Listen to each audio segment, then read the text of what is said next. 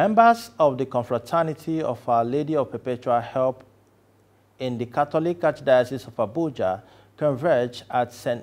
John Paul II Parish, Abuja, to end a 7-day prayer project against insecurity in Nigeria. Some of the activities on the final day of the prayer project were adoration and 1,000 Hail Mary and a Holy Mass. CTV's Delphine Asu reports.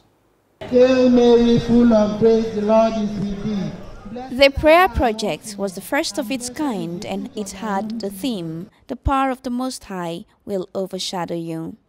In attendance were some priests and the members of the Confraternity from various parishes in Abuja Archdiocese. On arrival at the papal ground, members registered their presence and lighted the votive candles, after which adoration commenced with the exposition of the Blessed Sacrament.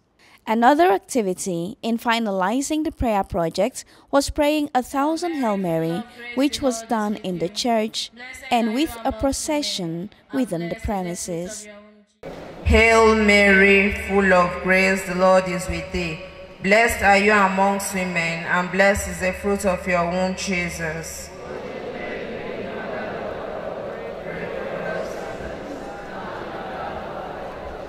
The prayer project continued with the Holy Mass, officiated by Reverend Father Solomon Oko.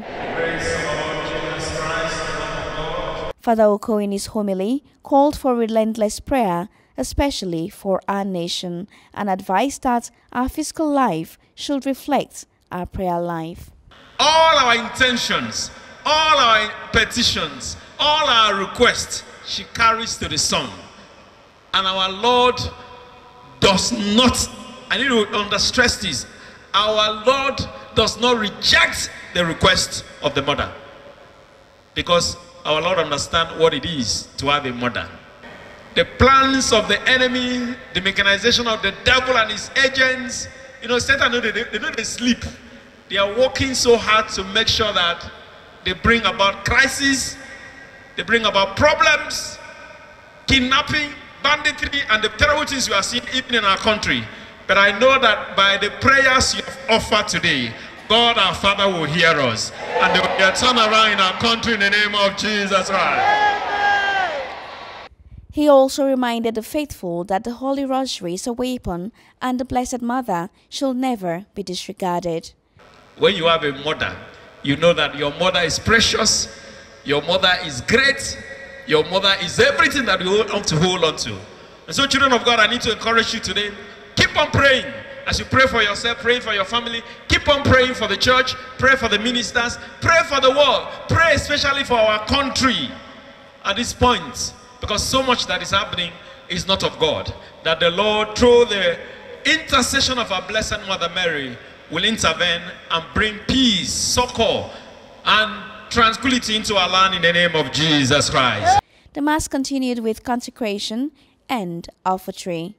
The chaplain of the Confraternity, Reverend Father Olise, expressed gratitude to those present, especially to the priests.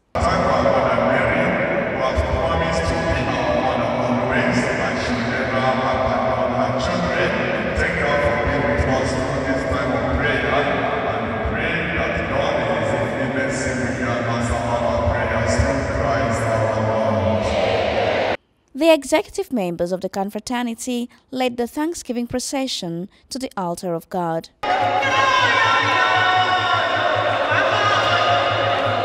We are looking at insecurity here, and there's nothing we can do. We can't fight them, but we have somebody who can.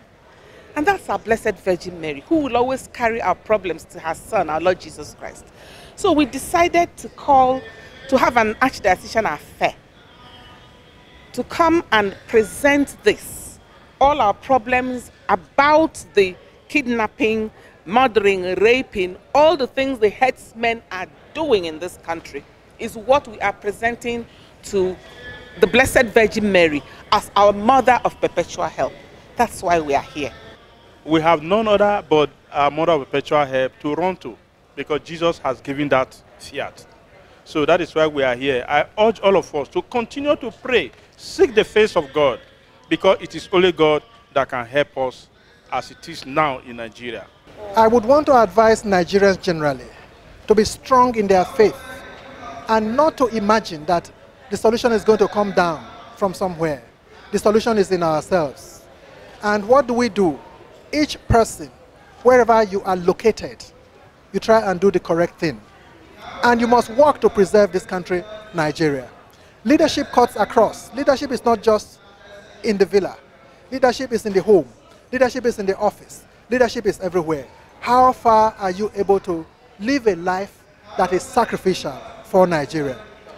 South Africa would not be free today if there was no Mandela. And Mandela was in jail for 27 years. How many leaders in Nigeria are ready to be selfless and to be self-giving to redeem this nation?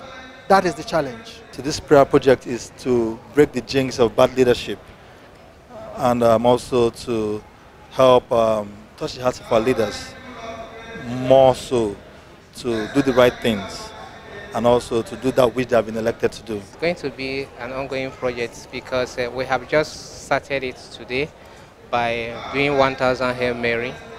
So, and we hope the project is for the peace of Nigeria, and we hope that Nigeria will experience peace. Delphine Asu for CTV News.